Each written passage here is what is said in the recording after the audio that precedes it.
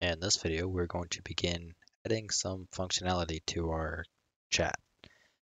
So one thing I do actually want to do though, I want to change out this editable text box to simple editable text. So we can just right click, replace with, never mind, you can't. So I'm just going to copy this text, delete the editable text box, and just set it as editable text. Make it fill the entire bottom.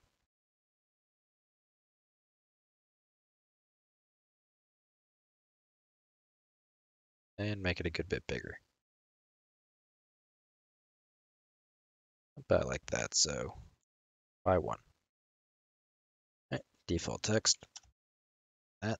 Change the font back to 16 or 18. Doesn't really matter. Yeah, that's fine. All right. So now we need to start thinking about how we want to add some functionality. Well, we want to send messages from the lobby chat. We want to get access to this main menu, which holds all of our information for the beacons and that kind of thing. So we want to call a function on here.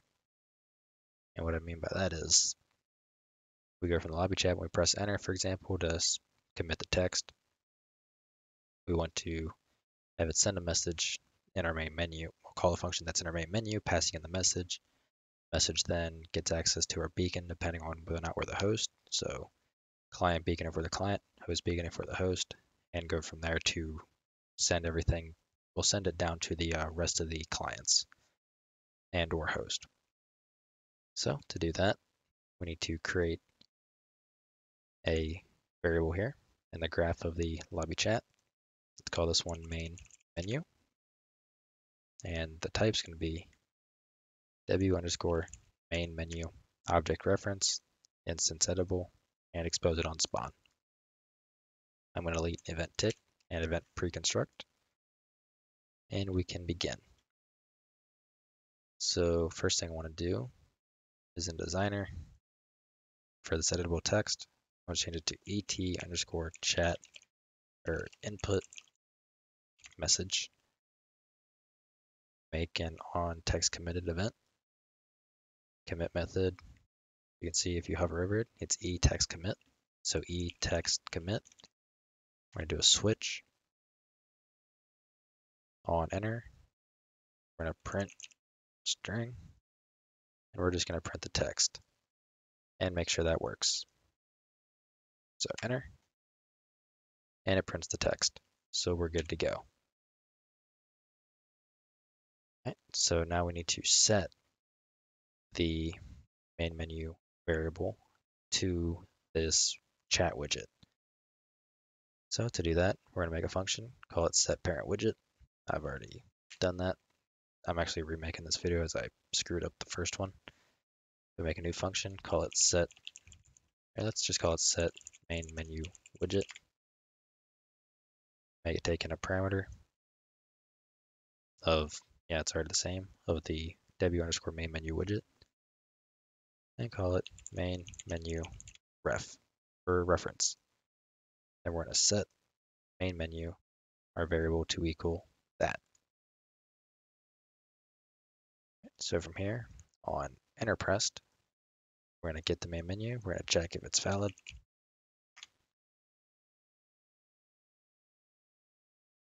If it's valid, we're going to call a function that we make on it. So back in main menu, we can create a public function. Let's call this one send chat message. And what I want to make it do, make it have an input of text. Let's call this one chat message for the name. And we're going to simply do a print text. And I want to print it for 8 seconds as a test. Okay, so back to lobby chat. If the main menu is valid, we're going to do send chat message. And we're going to pass in the text as the parameter. So now when I play, I press enter. Okay, nothing is being sent apparently. So let's check it's not valid. So print string.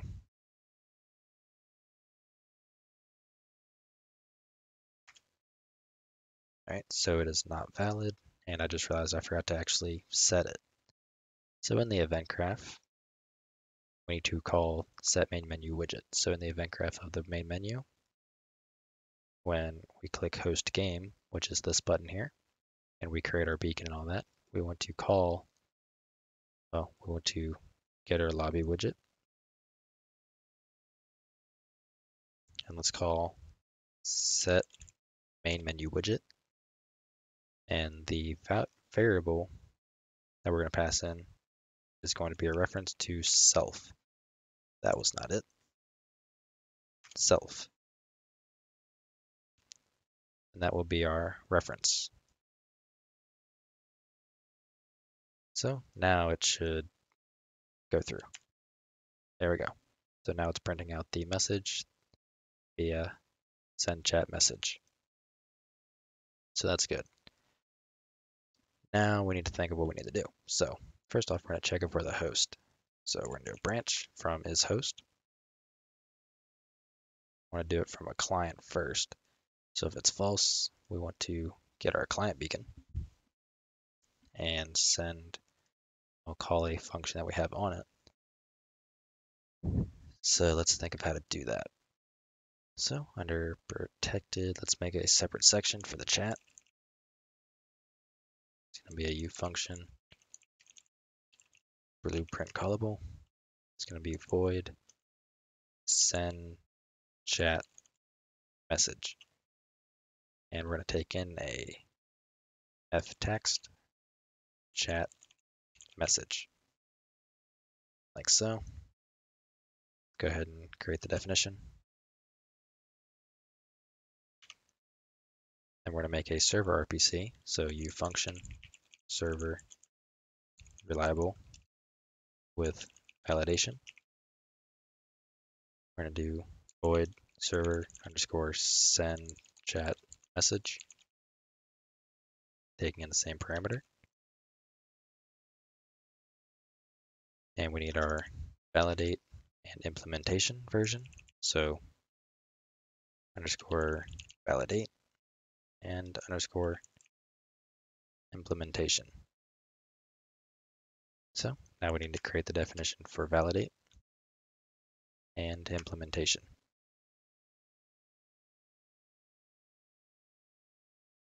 So let's head over to our CPP and change our validate to just return true by default. And we're going to print out the text on the server. So UE log.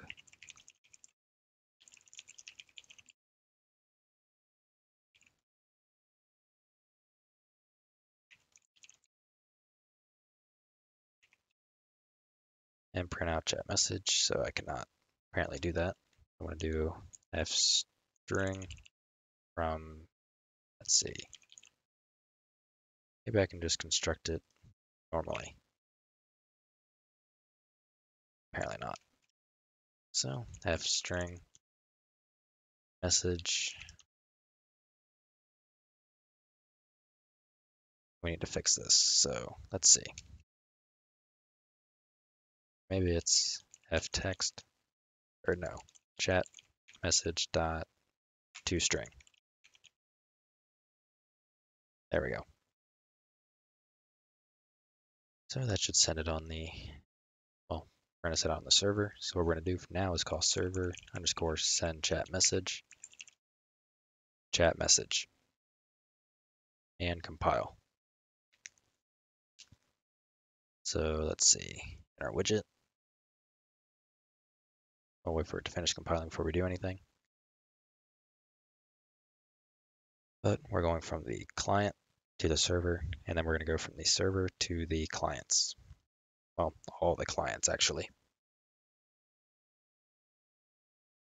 Got an issue.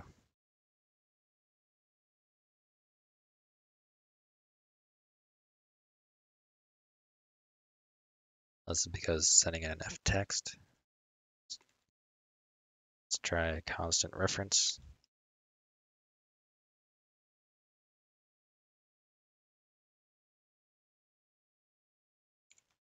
I'm actually going to do that everywhere. And let's see if that fixes it. For F strings, you can only send a constant reference via RPCs.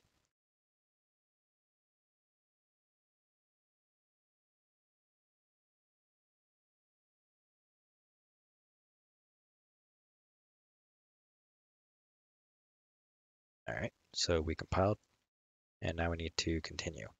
So if we're not the host, meaning we're false, we're going to get the client beacon, check if it's valid. If it is, then we will, let's see. What was it called? Send chat message, which I'm not seeing, so that means I need to restart the editor.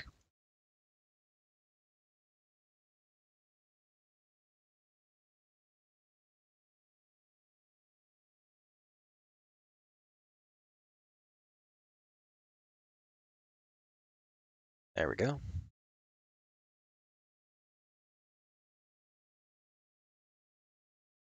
So send chat message. Whoops. And chat message. So now let's test and see. We should be able to see it in the server's log when we actually go to send it. So this one's the server. This one's the client. Go ahead and connect. And hello test message. Enter. Server. Let's see.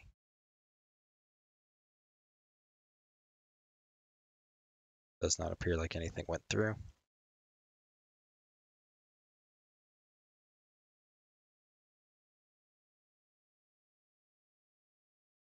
All right. So let's tinker with it and see where we made a mistake.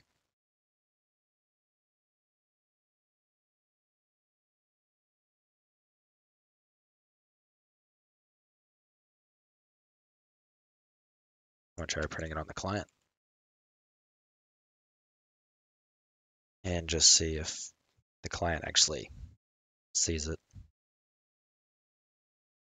Because this host should be false, so that should have fired.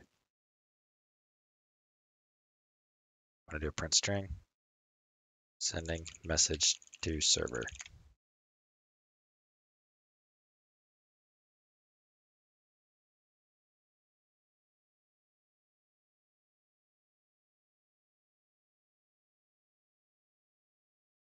That one's the client. This one's the server.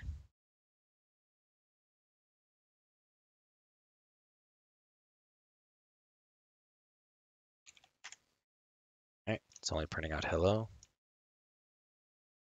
So it does not seem like it's actually printing out the message. So probably test that real quick inside of here. And nothing's running. Let's see, where were we printing hello? So main menu is not valid. It prints out hello.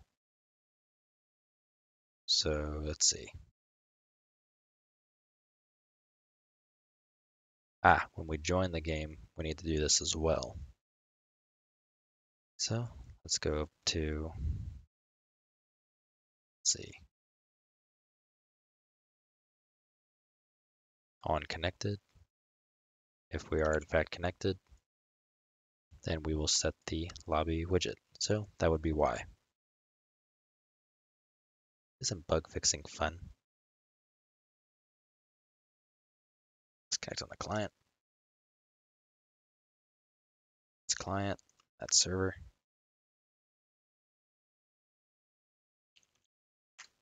Sending message to server. And here we have the server, which received the message. All right, so we are able to send it to the server. So now I'm going to go ahead, because this video is getting a little long, I'm going to go ahead and stop it here. And in the next one, we will set up that. So if we're going to set it up to go from the server, now that we have the message, to the rest of the clients And yeah, that's about it. We're just going to make it so we can easily send it. And then once we have that functionality in place, we can easily go through and go from send a message from the host to all the clients, pretty much using the same function, hopefully. So we'll see you in that one.